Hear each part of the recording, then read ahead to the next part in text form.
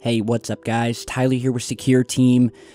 A Reddit user who asked a simple question during the recent Q&A session with NASA got his account suspended, banned, for simply asking the question, what is NASA's stance on revealing the truth about alien life? So this story was just posted by Joe Martino on the website CollectiveEvolution.com. You're seeing that here, and it's titled, Reddit permanently deleted our account when we asked NASA about alien life during AMA. And this is totally shocking, and if this isn't evidence that NASA is trying to hide the truth from us, then I don't know what else is. So I'll go ahead and read you what the article states here. It says on February 22nd, which was yesterday, NASA held the press conference to reveal that they had found 7 exoplanets around a star, and that some of these planets could be habitable. Following this announcement, NASA held an AMA on Reddit for the public to ask questions. When we heard about this announcement, we were excited about the opportunity to not only hear what NASA was going to share, but also about the chance to ask an important question during the AMA. We felt our question, at the very least, would tell us what the public was thinking about the subject, and hopefully, perhaps get a response back from NASA. Now, before we continue, I just want to read you guys the exact question that Collective Evolution asked during the Q&A. They asked, when is NASA going to reveal what is known about ET life? Former Defense Minister of Canada, Paul Hellyer, has said that there are at least 4 known alien species communicating with humans. He is certainly not the only high-ranking whistleblower on this topic. When is NASA going to address this? Thanks. So that's a very respectable, clear-cut question. There's nothing crazy about that. And you can clearly see in the screenshot here that people were upvoting this question, saying what a great idea it was, what a great question it was, and I agree. And then you see up here where their account had been permanently suspended directly after asking this question. So the article goes on to state, now you might be thinking, well of course they didn't answer, this has nothing to do with exoplanets. To which I say, it has everything to do with it. And I agree with that, it does.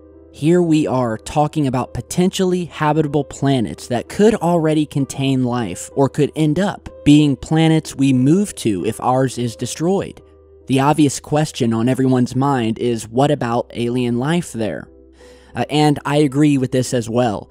The media from CNN, MSNBC, Fox News, every major news outlet was talking about this discovery, this announcement. And the big question on everybody's mind wasn't so much that they had just found 7 planets, it was about the potential for alien life being found on those planets. Key word here being alien life. That is the biggest question that has come from everyone I've spoken to after this announcement. Certainly was my question, and so that's simply what the people over at Collective Evolution asked. Perfectly rational question. So then the article states, the community got involved, and it says, quote, we asked people in our private community to get involved in the AMA and support the question if they felt they wanted an answer to it as well. Over the course of a half an hour, the upvote count on our question reached about 20. This was an up and down swing between people upvoting and downvoting. 45 minutes later, a series of negative comments began to come through, calling out our question as silly and not serious. According to other Reddit users, NASA was here to answer serious questions only, and not conspiracy theories. We thought that this was odd, as we had not only asked a very valid question, but also backed it up with credible information and links, including that of the testimony of Paul Hellyer, who, by the way, if you guys don't know, is the former defense minister of Canada, who came out and dropped a bombshell on the public in his discussions and knowledge over the alien presence, completely shocked the world. Defense Minister of Canada, a highly respected gentleman. And of course, this is something that the public should know. And of course, everyone on Reddit thought it was a great answer, and it was strange that all of these sudden negative comments started flooding their question, downvoting it. So then the article states that all of this being said, during this NASA Q&A, it only made sense to ask the question that we did, and it wasn't just asked by us. Many other comments surfaced where people asked about NASA's knowledge of alien life. Obviously, humanity is highly engaged in this topic and would love to know more. And, I can personally attest to that. I mean, we have almost 800,000 people subscribed to this channel alone, averaging 20 million unique views per month. People want to know about aliens. They're not stupid.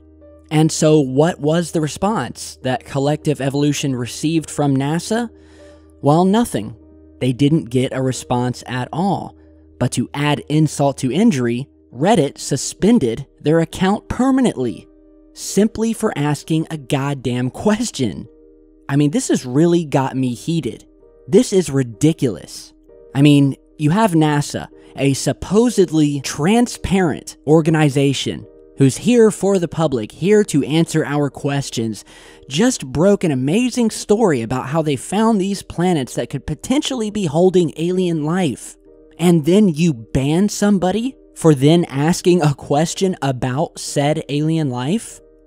I mean, this is first-hand smoking gun proof that there has been and continues to be a campaign to silence anybody who attempts to come in and ask the real questions that deserve to be answered. And I can't understand what would make the moderator of this AMA look at a question like this, elegant, simple, kind, collected question, and say, you know what, that's a conspiracy theory. I'm not only going to delete it or leave it unanswered, but I'm going to ban the account indefinitely. Who does that?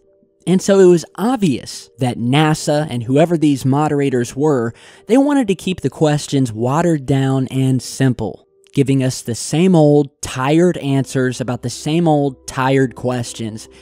And now it's exploded in NASA's face, and Reddit's too, because I hold them responsible as well. And we're going to get this video out there, and it's going to get hundreds of thousands of views, along with this article, which, by the way, I want you to go over there and visit it, and you can read the entire thing. Show Collective Evolution some love. And let's get the message out there that we are now being censored. And it's the same type of censorship that has been going on in the mainstream media for years. Now we have all of this stuff called fake news. If you have a dissenting opinion, something that does not agree with the mainstream media's narrative or agenda, you are labeled fake news. The same thing has been happening to me lately, where there have been some people out there who have been attacking my channel, calling me names, calling me a liar, calling me a hoaxer, calling me a CIA shill, every name in the book to try to discredit me, discredit this channel, and to really discredit ufology in general. Because when you sling mud at someone, oftentimes it's very hard to clean off. And we know for a fact that the government operates highly organized disinformation campaigns through YouTube, through social media, through online news media, and any other outlet they can to discredit, attack, and finally sway public opinion to support their agendas. And what we're seeing here with this question being banned is this censorship in its clearest form. And I ask you guys, was this question not relevant to NASA's announcement today? Is anything that Collective Evolution stated in the question false, misleading, or linked to a conspiracy theory? And so when you have NASA talking about potential alien life, well then that's the truth.